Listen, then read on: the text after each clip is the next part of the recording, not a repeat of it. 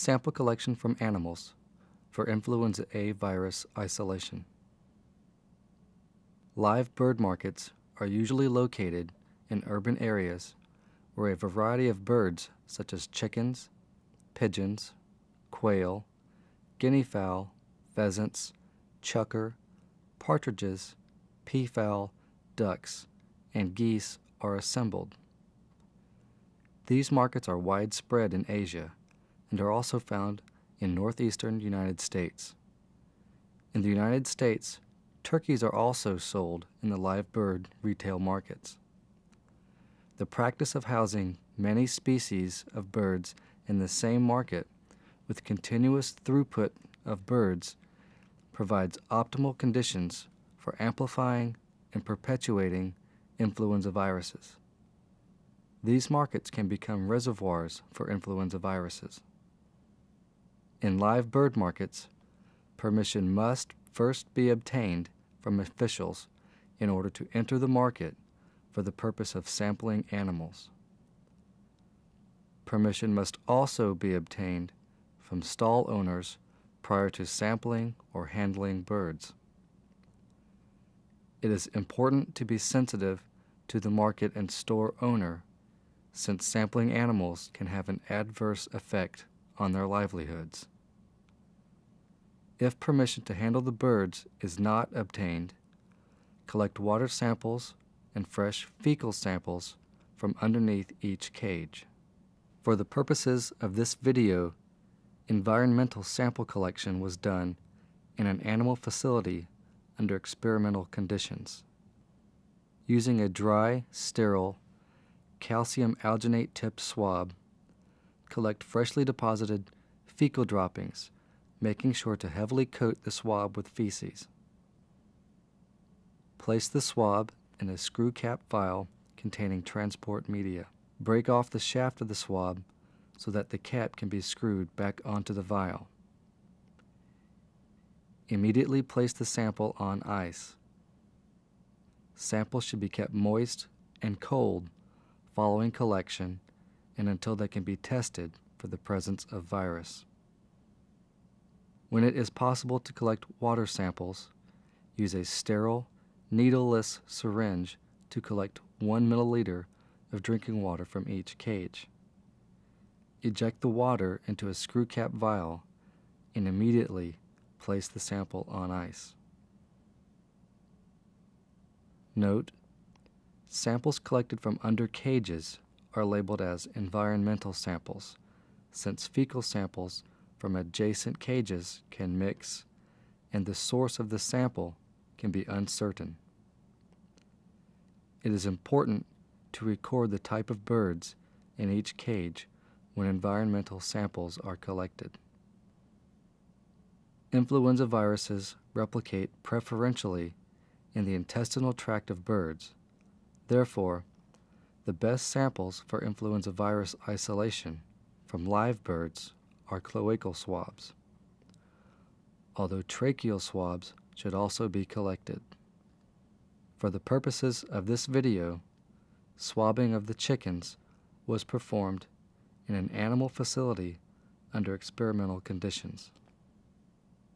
Materials needed for sampling animals for influenza virus include dry, sterile, calcium alginate tipped swabs, sterile screw cap vials, 1.0 milliliter of isolation media containing antibiotics for each cloacal swab, 0.5 milliliter of isolation media containing antibiotics for each tracheal swab, and ice.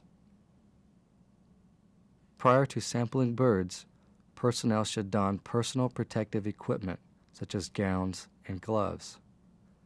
This is the minimal personal protective equipment.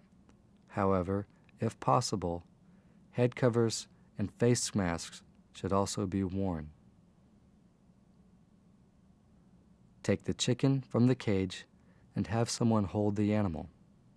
If animals are tagged, check the wing band or leg band for the animal number.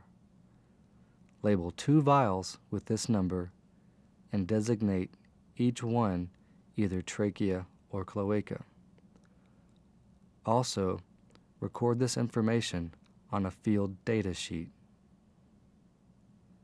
The trachea is easily recognized by a white ring of tissue near the base of the tongue. The chicken may close the trachea between breaths, but wait until the bird takes another breath and opens the trachea to swab.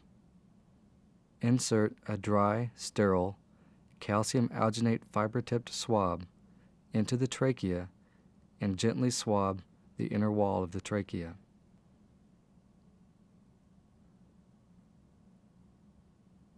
Place the swab into the screw cap vial with isolation media. Break off the shaft of the swab so that it will fit into the vial and screw the cap back onto the vial. Place the vial containing the swab on ice. Locate the cloaca near the tail feathers. Insert an unused, dry, sterile swab until the fiber tip is not visible and gently swab the cloaca. Place the swab into the screw cap vial with isolation media. Break off the shaft of the swab so that it will fit into the vial and screw the cap back onto the vial. Place the vial containing the swab on ice. Again, it is important that the samples be kept moist and cold. The samples can be kept at 4 degrees Celsius for up to 48 hours after collection. If samples are to be held longer, they can be kept at -70 degrees Celsius. Place the chicken back in the cage. Observe the birds before leaving the area for any abnormal conditions. Following the 1997 bird flu incident, all live aquatic birds were removed from the traditional live bird markets in Hong Kong to separate live bird markets where they are sold, killed, and chilled. Again, as with the traditional retail markets, permission must be granted by officials and market owners prior to sampling birds in these markets. Sampling of all birds is done in a similar fashion. Take the bird from the cage and have someone hold it. If the animals are tagged, check the animal number and label the vials for this animal with that number. If animals are not tagged, assign them a number and also record as much information on the field data sheet about the animals sampled as possible. The trachea is located at the base of the tongue. Insert a dry, sterile, calcium alginate fiber-tipped swab into the trachea and gently swab the wall. Locate the cloaca near the tail feathers. Insert an unused, dry, sterile swab until the fiber tip is not visible and gently swab the cloaca. Place the bird back in its cage. Pigs are naturally infected with 2 subtypes of influenza viruses, H1 and H3, although they are susceptible to experimental infection with all subtypes of avian influenza A viruses. Pigs are viewed as an intermediate host in the interspecies transmission of influenza. Thus, influenza in pigs is of concern to both veterinary and human health.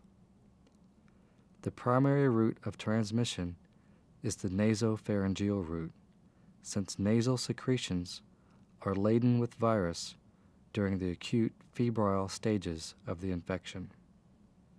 The best sample for virus isolation is nasal mucus obtained from swabbing the nasal passages.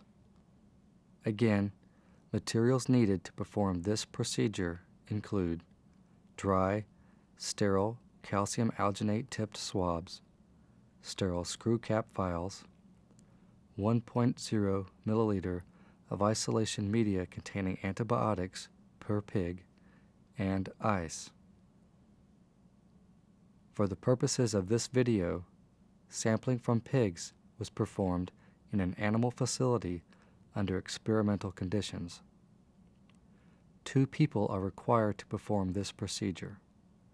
Before entering the room where the pigs are housed, each person should don the following personal protective equipment: shoe covers, isolation gown, gloves, head cover, and a face mask.